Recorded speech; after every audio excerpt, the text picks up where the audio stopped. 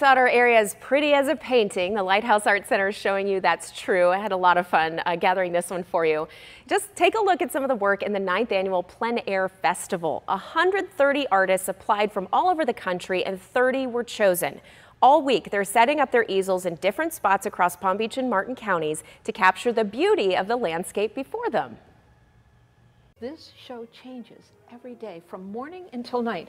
They bring me their wet pieces every day. So for me, it takes about 6 months to get over the show because I'm convinced everything is wet. It has to be handled with such care.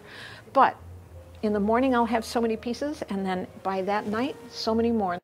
Last night, artist Nicole Newstead painted live at the Lighthouse Art Center galleries for one of the shows. She says similar to painting outdoors, she loves talking to bystanders, but it does require some focus to get the painting done.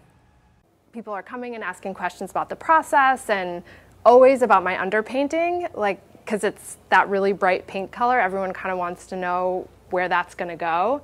And so, yeah, it's really similar, and you just kind of got to get right back to it.